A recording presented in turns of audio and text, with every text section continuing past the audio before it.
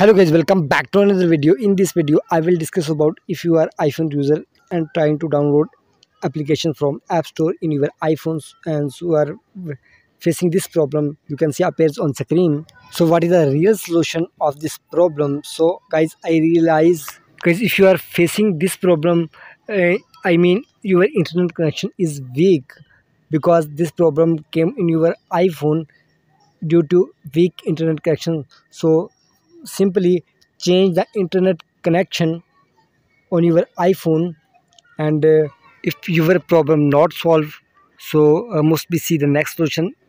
Open setting application appears on screen, scroll down, simply tap on general, and here scroll down, tap on transfer, reset iPhone, tap on reset, and tap on reset network setting.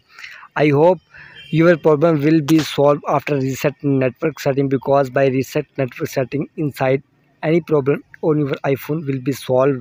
So if not solved, you can reset all setting on your iPhone. And guys, once time restart your device, I hope your problem will be solved by restarting your iPhone.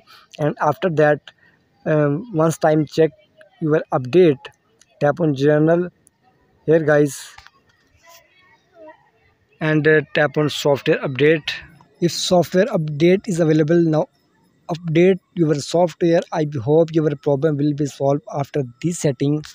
Here guys, you can see now. Go back from here, and must be see the next solution.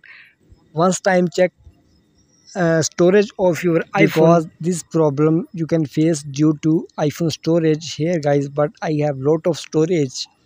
You can see a pair. I hope your problem will be solved after this setting. Please like my video, subscribe to my channel for the latest more updates.